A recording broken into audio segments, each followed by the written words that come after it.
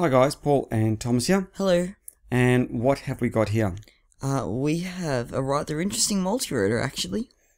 And what we're looking at here is obviously my iPhone, and that's just to give you a comparison in size to the package that we received. Yes, and you thought it was a PDB.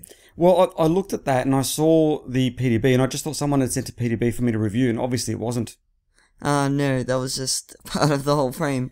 So it really comes in a tiny package. It's, what's it called? The Blade? Blade 150. From Banggood, isn't it? Yes, from Banggood. And you can get it in 150 size. I think you can even extend the carbon arms to 165. And then there's also a 180 and 200 version. Okay, so what configuration did you actually go? You went with the 150, didn't you? I went with the 150. I went with the smallest. It was an interesting build to say the least.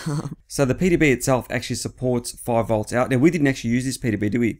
No, we ended up using one of our other PDBs. What I will do is actually do a follow-up video and show the actual build, but this is more kind of an unboxing showing what you actually receive with the Blade 150, and we'll follow that up with some flight footage. So these are the frame bits that you actually receive with it. The left-hand side is the top plate, isn't it? Yes, and the other one's the bottom plate. And these are the carbon arms. And this is available in 2 versions, isn't it? There's fiberglass and there's carbon. So any reason you went for the actual carbon variant? Because it was literally a few dollars extra, and you're going to get a fair bit more strength, and it's lighter weight. The fiberglass one does have a built-in PDB, so you can, if you have a look at the pictures of the fiberglass one online, generally the builds come out a lot neater. So essentially your idea of this was basically having a quad that you could fly indoors, around the house, and I suppose in the backyard, and just a general one that you could play around with, much the same way you would with a simulator, isn't it? Yes, except for the fact this is real life. And keep in mind, this is running the full gear. This is running a Naze32, a D4R2 receiver, SN20s, so it's no compromise. The final build, and I will do a follow-up video showing you the final build, it actually is running the full gear that we would typically run in any of our other multi-rotors. And the handling and flight characteristics, what do you think of it? It's just like the real thing. It's actually no compromise. A bit underpowered, but that's it. Yeah, but also it's worth noting we're actually running low C batteries. You're running 800 milliamp batteries at the moment? Yes. And they're 3C batteries that we actually had 3C, 30C.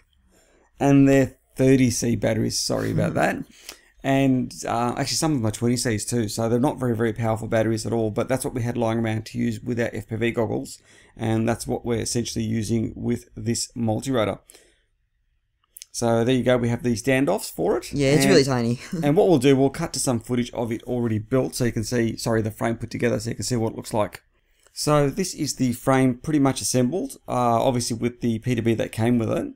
And you can sort of, gives you an idea of the actual basic layout. It was pretty tight to actually do this build, wasn't it? Oh yeah, it was really, really hard. It took a lot of planning.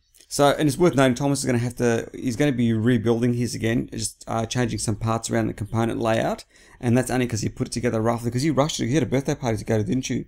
Yeah, and I really wanted to see if it worked, so... But anyway, look, the flight characteristics of this multi-rotor are really, really good. It's super stable, seems to be able to handle wind okay, doesn't it?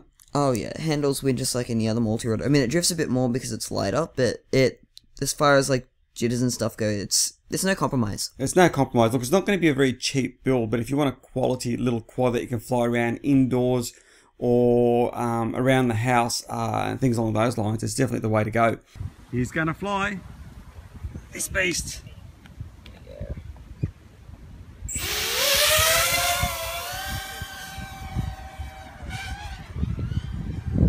Now what we did do, we actually took it to a park one of the days after school.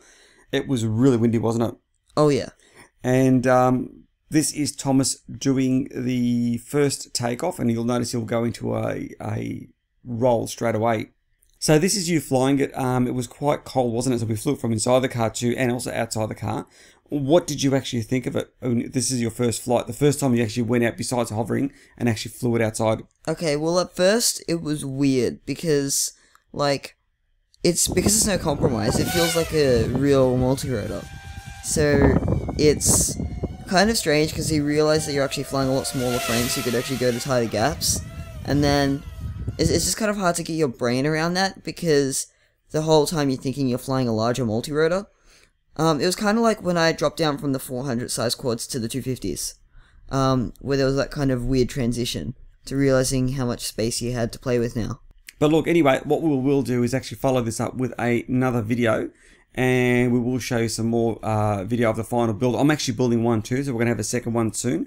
I'm still waiting on some parts from FPV models, the little Dragonfly motors, SN20s I've ordered. I've also ordered a whole heap of props for us, which we will be cutting down to size and running them as bullnose. But I will follow this up with a video a little later on. Anyway, thanks for taking time to watch this video, and we will catch you guys later. See ya!